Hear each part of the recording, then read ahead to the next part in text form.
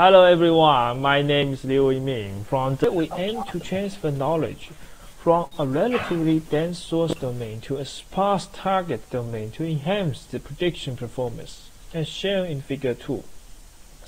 The IMCDR problem is widely existed since the target domain is always suffering from the data sparsity problem. Therefore, the target domain only has a small proportion of observed positive samples without negative ones. We summarize the main challenges as follows. User items always have diverse characteristics and preferences which should be well exploited across domains. Different domains tend to have various behavior patterns, causing the existence of latent embedding attribution bias and discrepancy. Now is the framework part of our proposed method CFAA. CFAA models mainly has two modules, including rating prediction modules and the embedding attribution alignment modules. Firstly, we provided details of the rating prediction modules. For convenience, we use the notation and calculation process in the source domain as examples. We adopt a trainable lookup table to exploit the user and item one-hot ID embeddings. Then we utilize the fully connected layers to obtain user and item behavior embeddings. Then we provided the text review process in the rating prediction modules. We adopted the sentence segmentation component to split the original document into several individual sentences. Meanwhile, we utilized the pre-chambered modules to obtain the contextualized word embeddings for each sentence. Then we average every sentence words embeddings to generate the sentence embeddings. Finally, we average these sentence embeddings to obtain the text embeddings. After we obtain these embeddings above, we use concatenation operations to put them together to obtain the final user and items embeddings as US, VS, and UT, VT accordingly.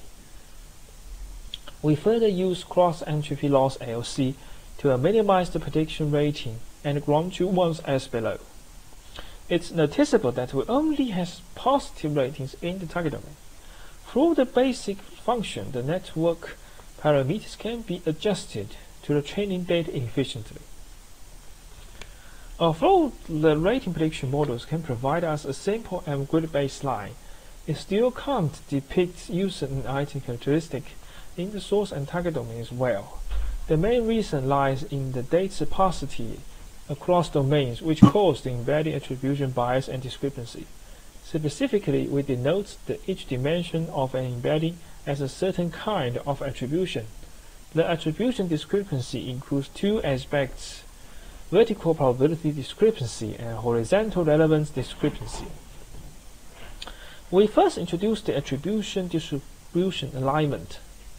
It's reasonable to assume that each dimension of user item embeddings carries certain meaning information, like occupation, income, hobbies, etc.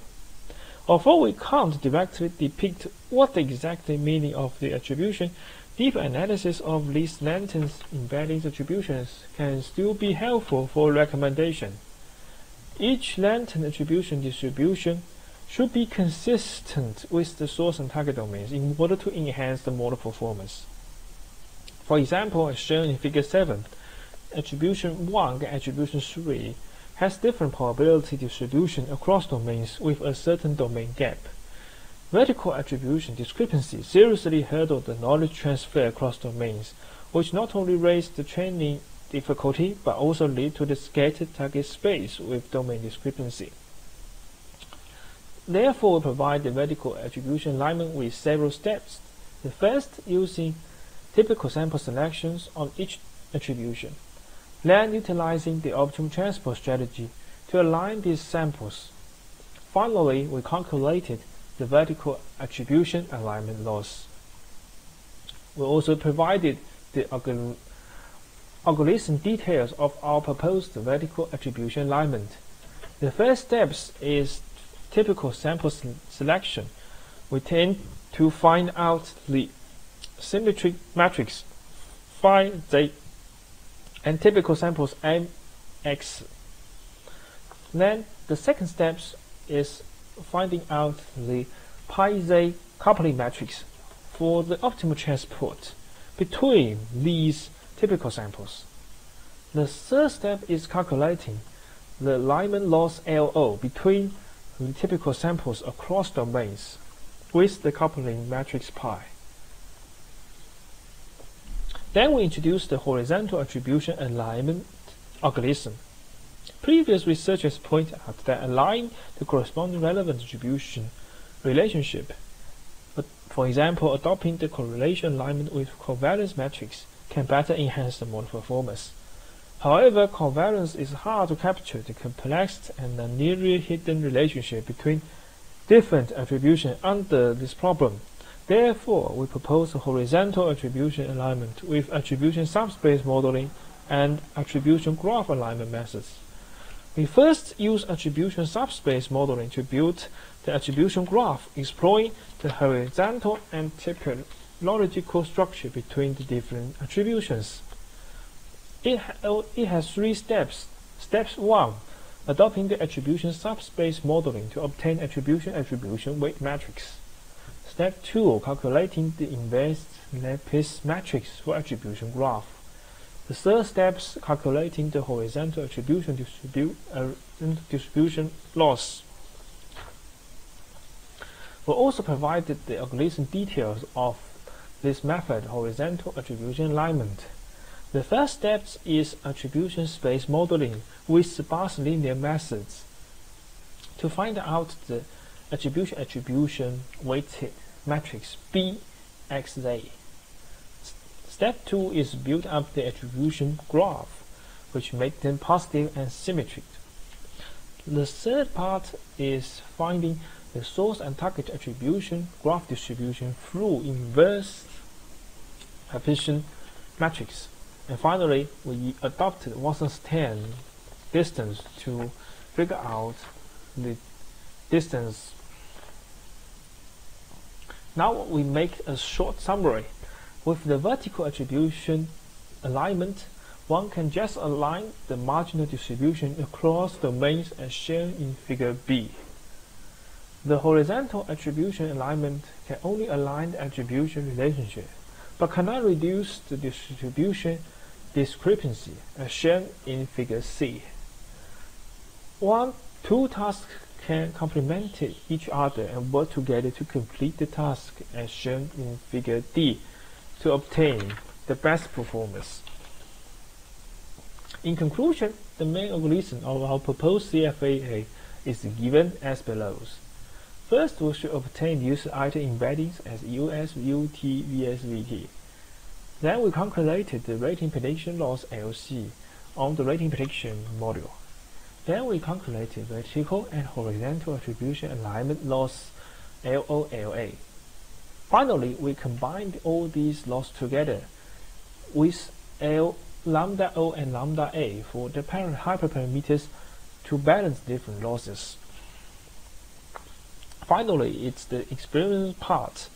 We conducted extensive experiments on 2 popularity used real-world datasets, Douban and Amazon. First, the Douban dataset has 3 domains: books, music, and movies.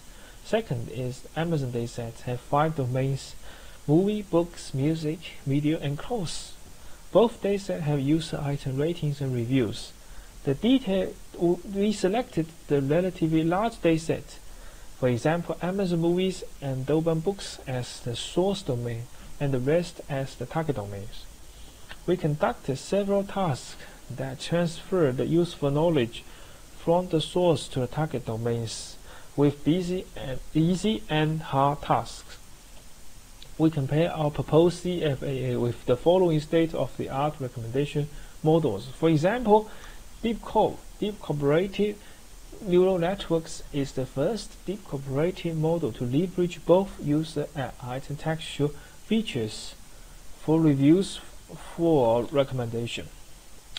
And RAGDANK, discriminative adversarial network for recommender system, adopt adversarial training strategy to align the joint user and item textual features to transfer useful knowledge in the cross-domain recommendation, and TDAR, text-enhanced domain adaptation, which is the state-of-the-art review-based non-overlap CDR. We have models which adopt adversarial training strategy to user and item embedding respectively with text memory networks.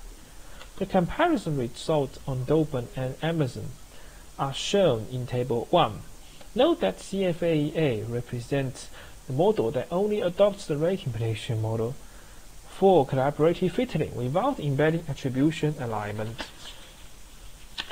CFAA-V only adopts the vertical attribution alignment, while CFAA-H only adopts the horizontal attribution alignment.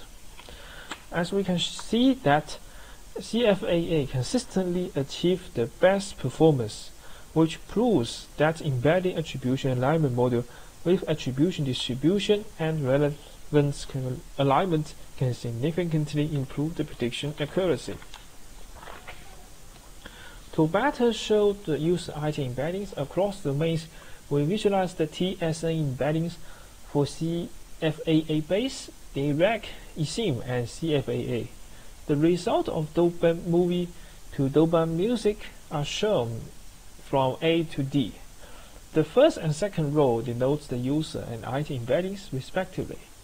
From it, we can see that CFAA base can't reduce the embedding bias and discrepancy on both user and items across domains, leading to the insufficient knowledge transfer.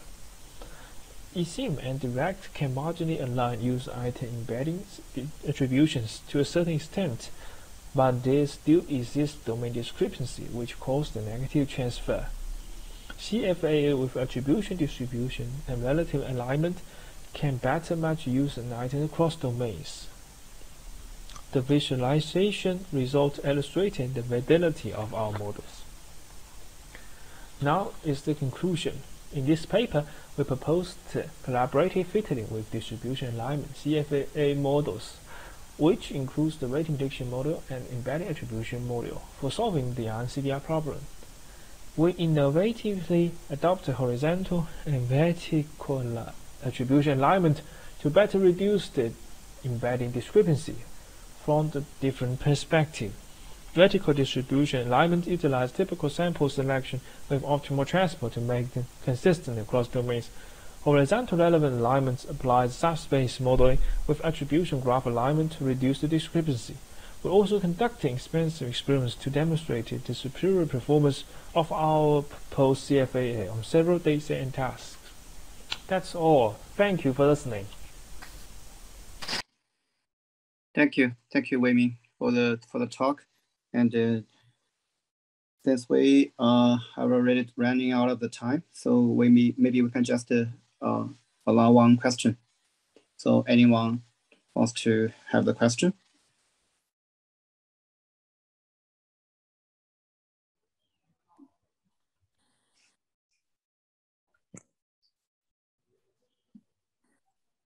So Weiming, can you hear me? I have one question.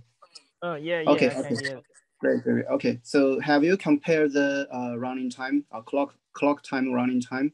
Because I think you have some, for example, the alignment of the attribution during the training. So maybe for the training time, have you compared the different algorithms, the training time? Yeah. For the training time parts, I have just a little bit lower than the SIM, just like matching the covariance matrix.